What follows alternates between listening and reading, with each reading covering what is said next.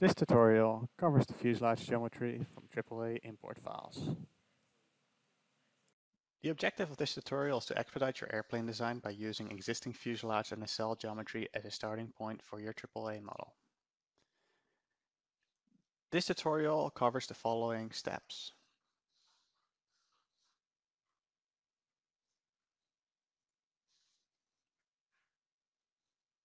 Step 1. Download a AAA geometry import file.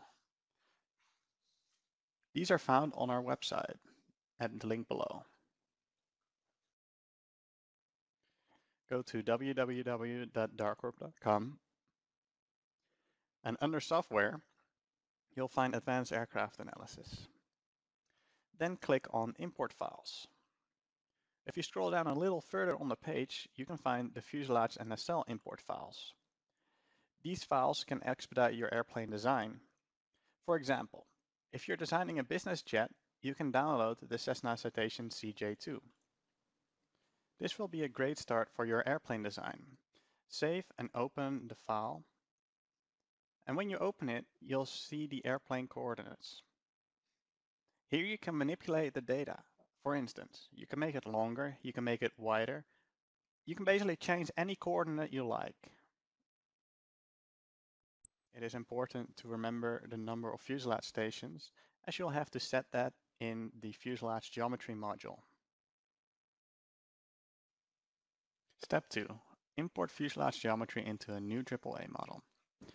So let's launch AAA. Go to the fuselage geometry. If you have not already set the configuration, you'll be prompted to fill out the necessary information to access the geometry module. We will fast forward through these steps. In the geometry module, fill out the inputs. Make sure that the number of fuselage stations matches the input file. In this case, that will be 61. Now we can import the geometry downloaded from the website.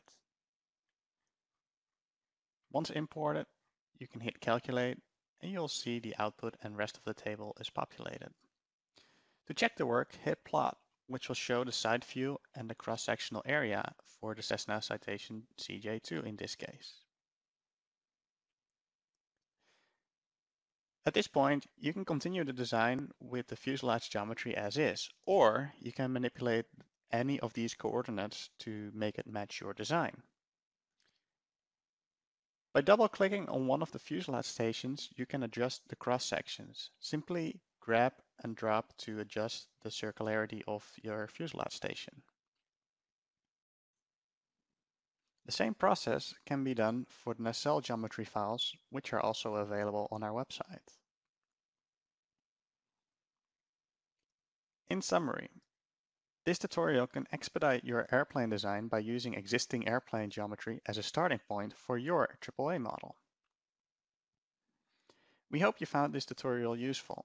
To learn more or to contact us with any questions or tutorial suggestions, please visit our website. If you like this video, don't forget to hit the like button and subscribe to our YouTube channel to get all the latest updates.